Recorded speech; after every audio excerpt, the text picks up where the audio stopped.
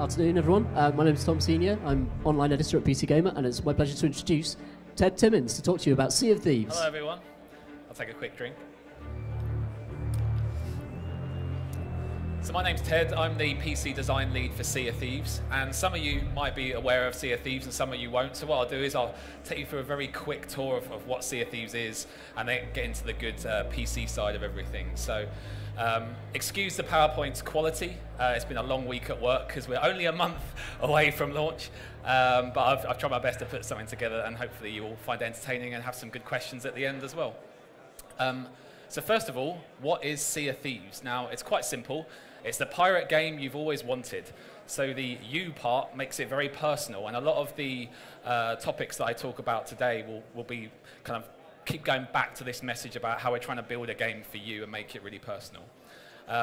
When you think about pirates, you can't help but think about literature of old, like Treasure Island and the sort of the romance of being a pirate, as well as things like The Goonies, for anyone who's seen that film in the 80s or grew up living the 80s dream. It's about, you know, 4 people going on an adventure, sharing stories, getting maps, exploring, basically being a kid. And then you've got the more recent Pirates of the Caribbean, you know, the funny, witty, charming characters that lay within that. Then you've got Black Sails, the sort of the darker Netflix style, or I guess Amazon Prime style, TV where it really shows a different side to pirates.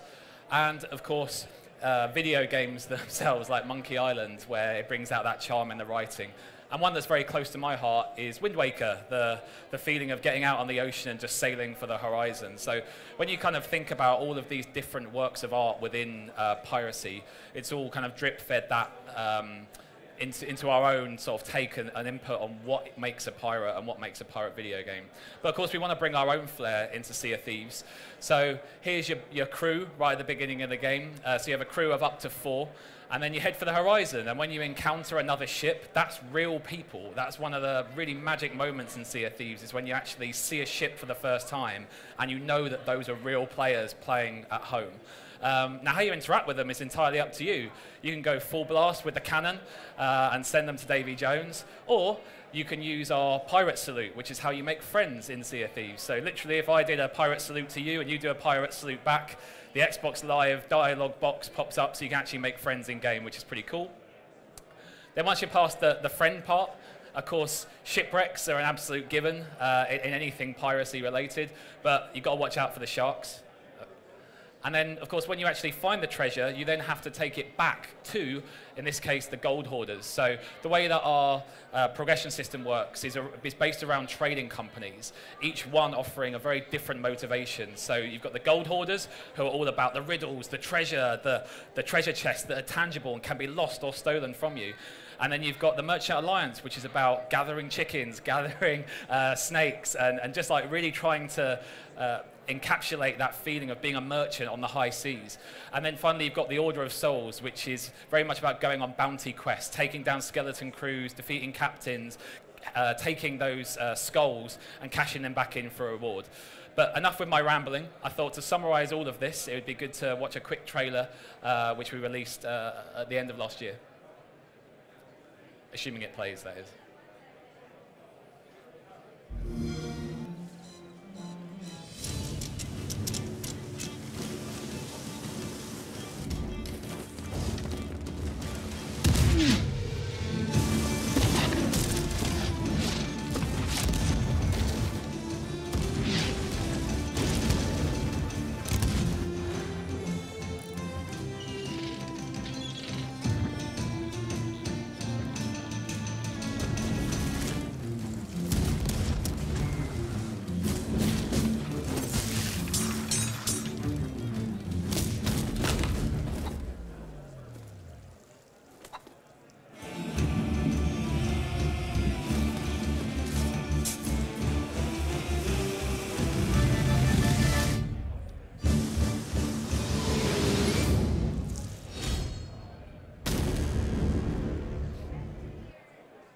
So hopefully that gives a very quick glimpse if you haven't seen much of Sea of Thieves so far.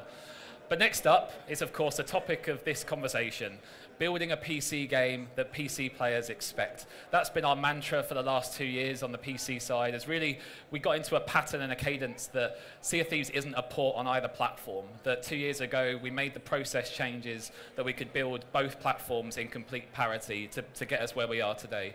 But of course, this is Rare's first PC game. So if you're like me and you grew up playing Conker's Bad Fur Day, GoldenEye, Donkey Kong Country, as far as I'm concerned, they're some of the best games ever made. But if you've only ever owned a PC, then you never kind of experienced what Rare is capable of as a studio, that kind of British charm and wit that you expect. So how did we get here? How do we go from being not a PC studio to being a PC studio? And one of the things that you first have to do is think, what do PC players expect? You know, I think there's often a little bit of a laugh and a joke about how expectations are high, and that's why we set the bar to match.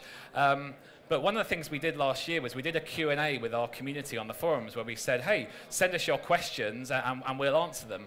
Now, the very first post had about 100 questions. So a good example of what do PC players expect is question after question after question, and it genuinely keeps going. So that evening, we didn't actually get to answer all the questions, just given the sheer number of them. But I said to my wife, sorry, I'm not really going to be able to see you tonight. I'm going to answer every single question. So you can see underneath, I've gone through and answered them all. But it's really important to us at Rare that we actually, whenever someone comes to us in the community with a question, that we can give them that answer so that they can really feel confident that we're building the PC game that they want. And we won't get it always right, and I think our community's been really understanding in that they've been playing for the last year now on PC, that they knew it was going to take some time to build that PC game they wanted. And of course, yeah, when we see emotes, which are now in. So actually, tons of this stuff has already made it into the build. So it's great that on our run up to launch, we were able to meet player expectations. We also spent a lot of time analysing reviews. You can learn a lot from a review, because if a video game gets a review of 87 Metacritic on a console, and then it gets a review of 70 on the PC, clearly that was just a bad PC port. And you tend to get the same kind of things mentioned a lot of the time, like the FPS is locked to bad frame rates, performance issues, low res assets. So we took all of these learnings and then made sure we built Sea of Thieves with all of this stuff in mind as we go. So PC Gamer also wrote this great article, which we looked at. This is, yeah, going back 2 years now, but of course the article's a lot older, which is Stop Making Horrible Console Ports. And it's a guide for developers to follow on how to make a good PC game. So accessible settings, we have them in Sea of Thieves. Resolution, yes, you can change your resolution in Sea of Thieves. Yes, you can Alt-Tab, and I will say we've probably got a little bit of work to do here, because every now and again you'll Alt-Tab and you'll get disconnected from the server. But for the majority of our players, Alt-Tab's proving to be no problem at all. Key bindings, not only did we do them for the keyboard, we've done them for the controller as well, because that goes back to my point about parity, that whenever we build something, we always make sure that we do it for the other platform or the other input device as well. So you can rebind every single key on keyboard, and you can rebind every single control on the controller. Frame rate, yep, unlocked, 120, whatever you want, you can have it, even all the way down to 15 FPS if you're playing on a low-end device. It's entirely up to you. Field of view, again, not only did we put it in on the PC version, we put it in on the Xbox version because we couldn't think of a reason not to. So if you're an Xbox player in the room, you're still welcome to change your field of view. DRM, yep, it's basically grab it from the Windows and store and away you go. So no overarching DRM there. Menus, yep, all fully mouse compatible as you'd expect, all designed very much with PC and keyboard and controller in mind. Mouse support, again, use the mouse. It's a PC game, it's totally fine. But gamepads, likewise, if you've got a controller, absolutely, plug it in, all the icons will change. If funnily enough, if you actually tap the keyboard, the icons would change. If you tap the controller, the icons would change. It's completely hot swap, depending on how you want to play. High-res textures, yes, absolutely, up to 4K at the moment. We're actually working on the Xbox One X version for launch now as well, so if you've got an Xbox One X, that you can take advantage of a full 4K texture pack. And post-release patches, if anyone's watched any of our sort of behind-the-scenes videos, we're really talking about Sea of Thieves lasting many, many years. So, yeah, if you want release patches, post-release patches, we're exactly the game for you. And I think we're on our 150th update. something to that effect, and we're not even out yet. So that shows the intent as to how we plan to build Sea of Thieves going forward. And social media integration. I think this was from a time where it was a bit more popular to do so, but yeah, we have no social media integration. Although we did laugh about a Tinder at one point, but maybe I should keep that as an internal joke only. So we also visited Coalition. Anyone in here who's familiar with Gears of War, it's definitely one of my favorite games. And what they did was they broke the mold. Not only did they release a very successful game on console, the Metacritic was better on PC. So we thought, well, okay, they've raised the bar now. Like if PC player expectations weren't high enough already, we've now got to beat that. So we flew over to Vancouver, I think it was last year, spent a week with them. And we also went to the Minecraft team as well, because of course that is a massively successful title on PC. And we visited 343 because they released Forge to their community, and we wanted to understand how they worked. And finally, we went to visit Turn 10, fancy car in the lobby, of course, only worth a few $1 million, and had one of our play sessions with them. So this would have been a very early build for us. This is about 18 months ago. And yeah, it just shows the flexibility that you've essentially got a crew of 4 sat around a table playing Sea of Thieves. I think it's just a really nice example as to the kind of feel we're trying to do with this game. And another one of our mission statements was get Sea of Thieves running on a potato. So for anyone who's not aware, it's a bit of an in-joke that really, if your PC is so rubbish, it's a potato. So I don't know what that PC was running at the time, but it's got all the necessary parts. But there's a bit of a serious message behind that, in that not every player has a 4K beast of a rig. There are actually a lot of players with tablets or low-end laptops, or maybe it's a young kid who got a cheap PC for Christmas. We wanted to make sure that we could tailor a video game to them just as much as we do the high-end. To go back to that pirate game for everyone, we need to really build and really think about how we deliver that. So on the left there is a Surface Pro 4. The fan is important. It adds a few extra frames a second. Not bad for £5. And on the right, you have the newer Surface Book with the 2160p resolution. So those are like the before and after, or the potato and the high-end rig. That was really important to us, that we cover that entire range of computers. And then in our war room, which is the name of one of our meetings, we built some compatibility labs. So there's 20 PCs in this room. But not only that, we also wanted to make sure that we have all the monitor coverage. So I dug out a monitor from the 90s. We had to buy it off of eBay, but we saw that there were people in our community still using it, so we figured we should make sure that works.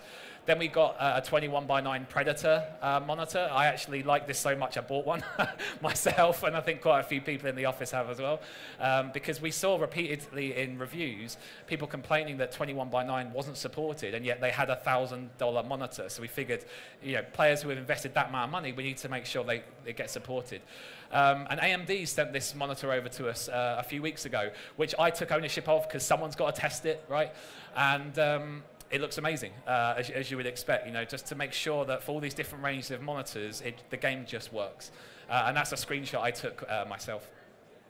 So Shield, you're probably wondering, what the hell is Shield? One of the benefits of being a first-party developer at Microsoft is, of course, you've got all the breadth of Microsoft resource available to you. And there's actually an internal team called Shield, and they have 250 different PCs. So when you think about it, we started with our 20, and once we made sure that the game was really stable on those 20, we still need more testing before we feel comfortable to go to real players. So this is about just over a year ago, I think, maybe about 14 months ago. There's Mimi, she runs the team. And again, we flew out to Redmond just to spend some time with them and really understand their work process. So all day long, they would stress test Sea of Thieves on many different devices and then send us frame rate reports on how the game performed. So alongside all this, of course, we're working with NVIDIA, we're working with AMD, we're working with Intel. We're just making sure that we're getting as much learning and coverage as possible. So whenever we found, for example, I think an old AMD Phenom processor refused to run the game, it was like, oh, cool, okay, if it refuses to run the game, we should fix that. And then within a few weeks, we turn around the fix and it goes into the build. But of course, once you've had 250 PCs, the next step is actually going to real players and really starting to understand what kind of devices does our community and player base have. So we thought a good way to do that initially would be to survey them. So if anyone in here took part in our survey, thank you very much, because it really helped define the vision from that point on. But what was great was we could actually go to our community and say, what's important to you when it comes to PC features? Like when you talk about PC gaming, I'm sure everyone has different things. Like I prefer frame rate to resolution. Some people prefer resolution to frame rate. That's just like one example of one of the diverse opinions. But Joe Chisholm, who runs our Xbox research team out in Redmond, he put together this great survey where we actually went to our community just to understand, if you're a Sea of Thieves player on PC, why are you, or kind of what drew you to the game? So this goes back to monitor refresh rates. As you can see, 60 hertz is pretty popular, but you have a lot of people at the 144 hertz mark, and that's actually gone up since we did this survey. What we actually found was we had more issues with high frame rates than we did low frame rates. On our machine that had 240 frames a second, you couldn't play it because it was too fast for the mouse to even have an input. So things like that you wouldn't expect that we helped flush out through our testing phase. And of course, all the different resolutions. Are you using Windows 10 on your gaming laptop? Yeah, it turned out a lot of our community was using Windows 10. Why play on PC? So of course you've got the more obvious performance graphics, but shout out to the 9% who actively dislike console gaming. I mean, I'm just a gamer. I game on anything, but yeah, I like that. Some people are resolute to their hardware. And of course, do you play mouse and keyboard controller or both? So again, a real flexibility there in how our players play.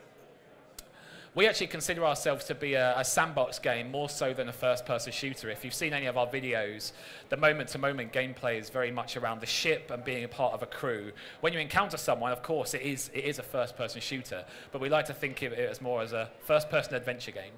So again, that's where we see that we need to make sure we've got a really good controller and keyboard and mouse support. Do you invert your y-axis? So on the vertical side, yes, a lot of people did. And there's actually 4% of people who invert the x-axis. It makes me feel sick. I cannot do it. It seems odd to me. But there was that 4% that we went, okay, well, there's 4% of our player base who are going to invert the horizontal. We need to add that. So that's now a feature in the game for those 4% who, I don't know how they play without being sick, but we'll leave it there.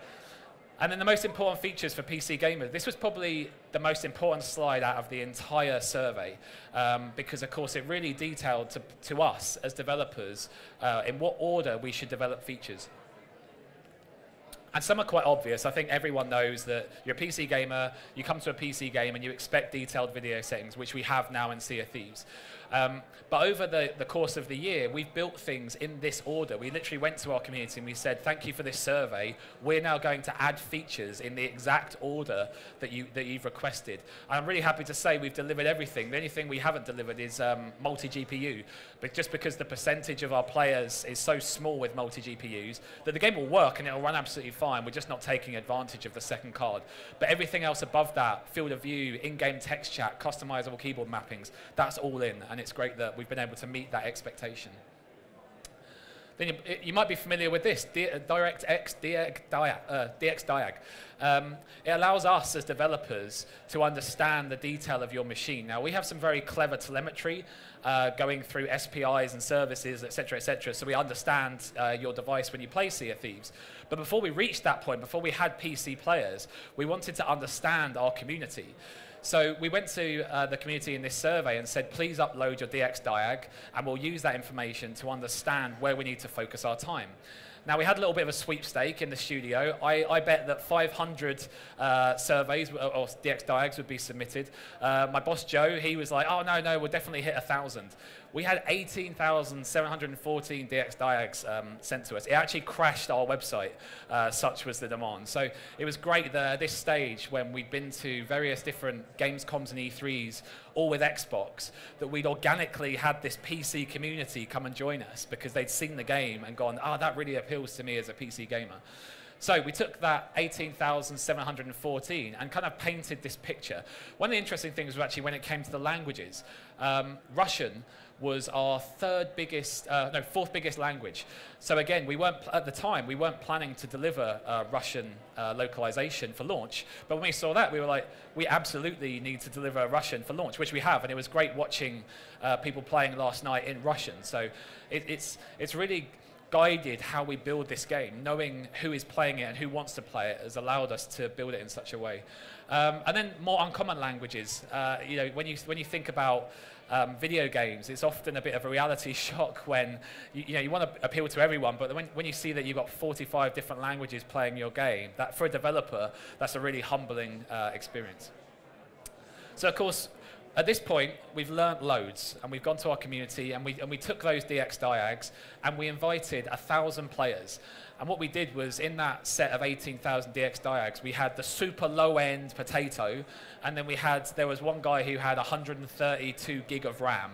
Like, who needs 132 gig of RAM? I'm sure they have a reason.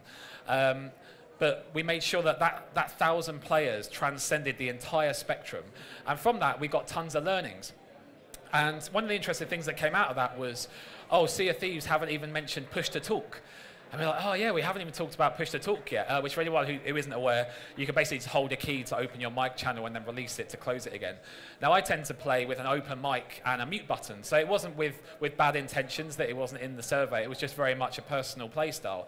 So we thought, well, actually, as the community's a little bit upset by the fact that we haven't even talked about push-to-talk, we should do it. So we dropped everything we were working on at the time, and we delivered push-to-talk in our very next technical alpha, as well as increasing that audience. Because as a first-time PC studio, we know that we have to work that extra bit harder. You know, if it's BioWare or Bethesda, everyone knows they're going to make a great PC game. Whereas when it comes to Rare, who have only ever made N64 games and Xbox games, it does make you go, right, we've got to work for this audience. And at the same time, we did ultra-wide monitor, mouse sensitivity, etc., etc., etc., as well as arrow key support, which I will talk about a little bit more in a second. So auto-detect tests. At the time, we actually weren't in a position where we could turn on resolution settings, and I was very worried because, as you know, as a PC player, you expect to be able to change your resolution. So I just thought, how can we be really honest with our community and say, we're not ready to turn on video settings yet, but at the same time, we're going to learn so much just from knowing how your game is auto-detected. So in that auto-detect test, it was great for us because we knew no one could change their settings, that they were playing with what we certified as Rare, the best settings for your PC. And we got so many learnings out of that people message us going like, it's unplayable, like you've picked the wrong settings. And we'd look at the data and then go, oh yeah, this PC spec is in the wrong bucket, and we change things around. And then again, we'd go back to NVIDIA, AMD, and Intel and say, can you advise us on which devices should be in which bucket? So it actually really helped us build up this. When you think of playing games on a console, you kind of put the disc in the tray and away you go. It's nice to think that these auto-detect tests help create that sense on a PC as well, where when we auto-detect your device, you can just be away and play the game.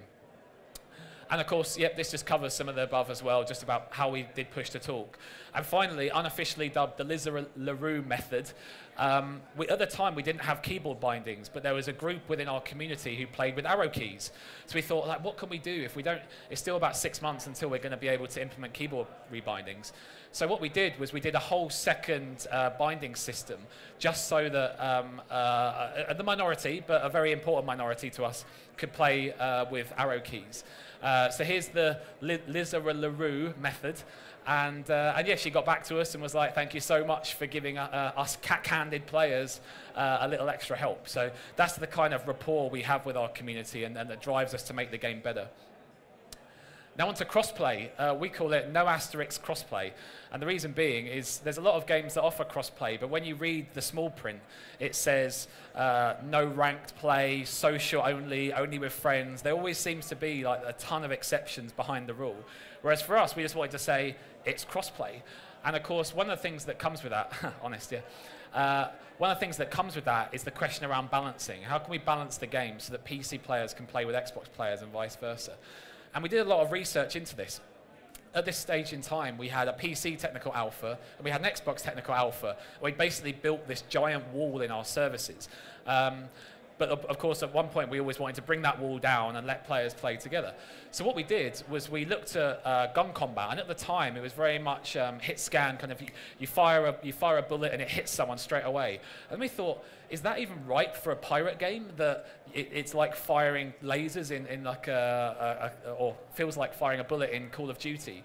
So we revisited the whole system and actually made it that when you fire a bullet, you see the arc, and it's an actual real projectile that you see tracer fire through the air. And that made it a lot more about timing rather than accuracy and skill. And that went down really, really well with our community. So it enabled us to really balance the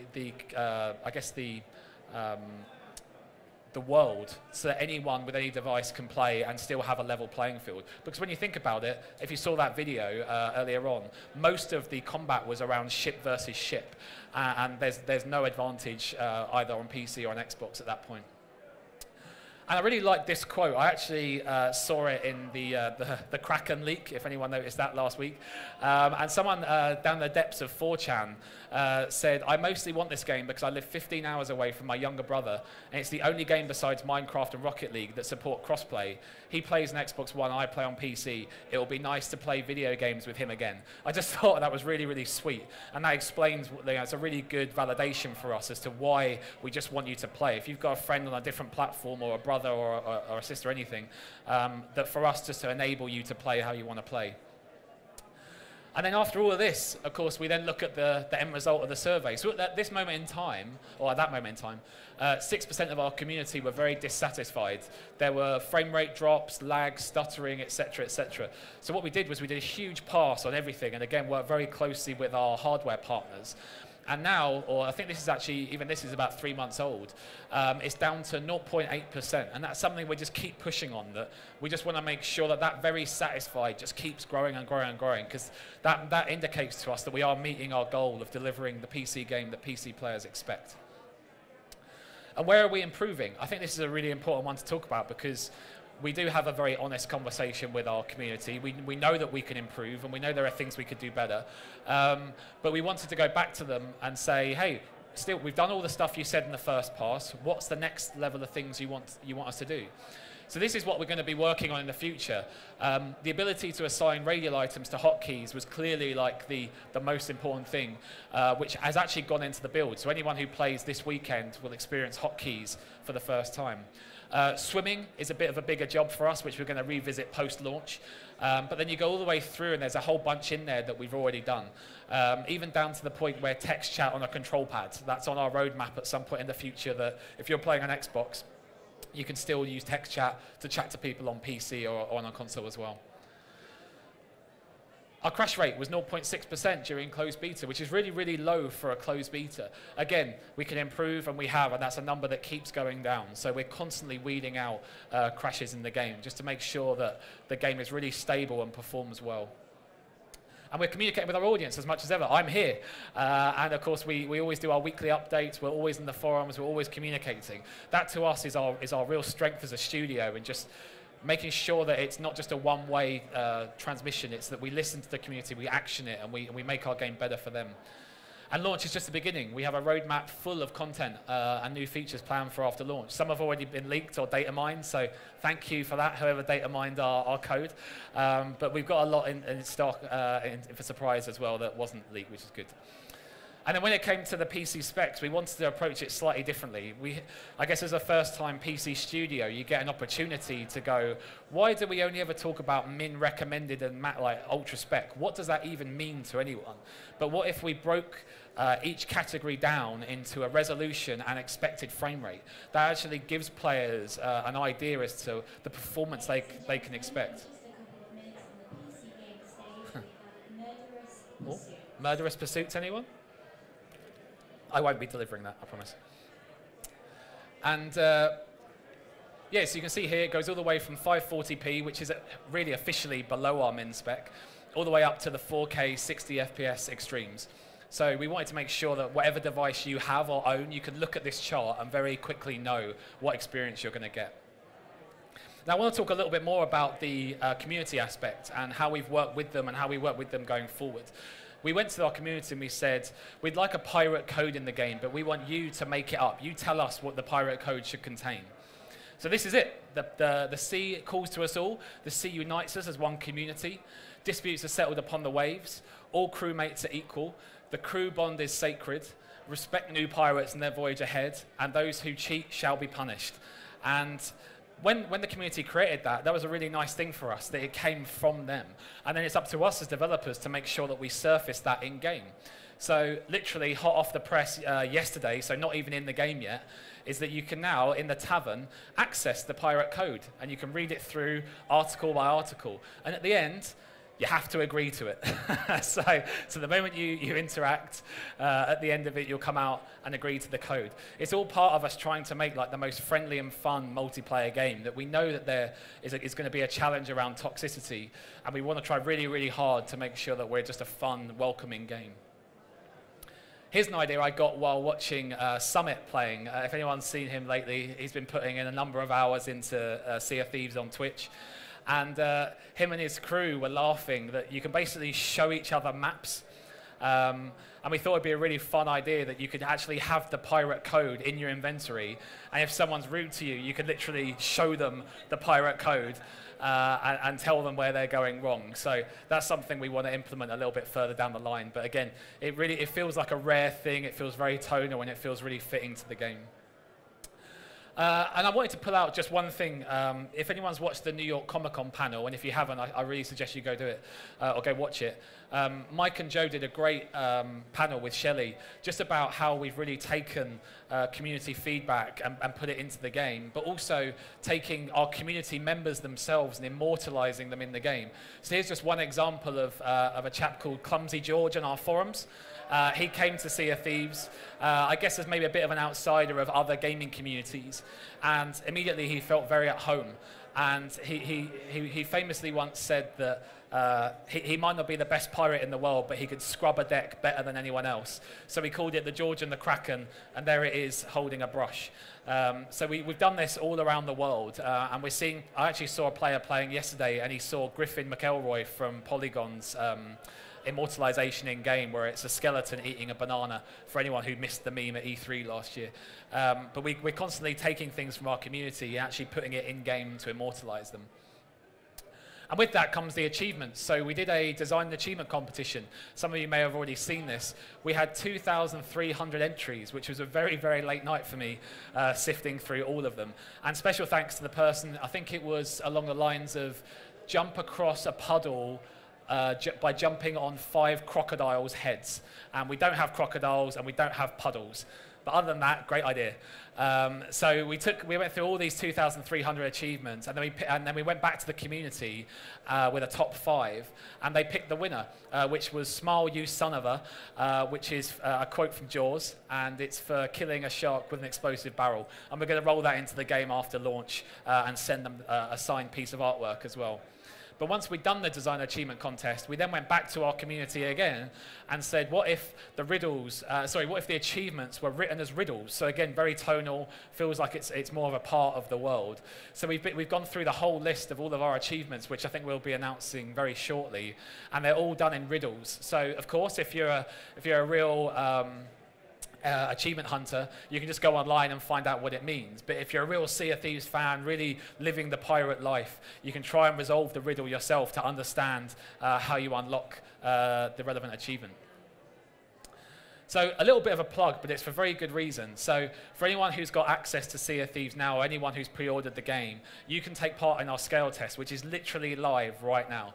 And this is all helping us to really understand how many players are playing at any one time, for us to make sure that our services can cope under the load, because we struggled a little bit during closed beta. So for anyone who was affected with that, thank you very much for your patience. And we really want to understand the sense of scale, because of course when you're building a game with this many players playing at once, we want to make sure that the services can cope. And of course, this is the closed beta summary. So you can see at one stage we had over 35,000 players at the same time playing Sea of Thieves. And I think yesterday that went up even higher.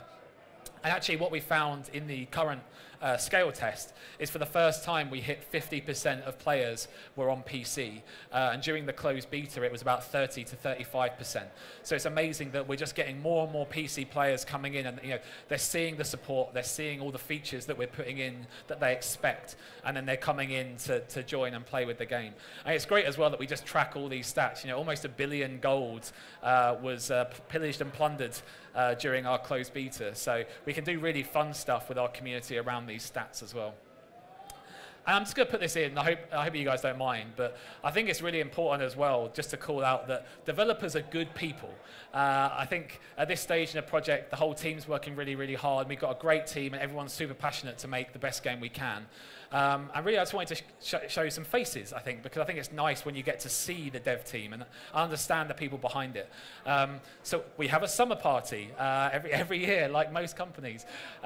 We do behind-the-scenes videos for our team. So there's Andy, Sarah, and John. I think that was to talk about skeleton AI. So if you haven't seen any of our videos, I definitely recommend you check them out.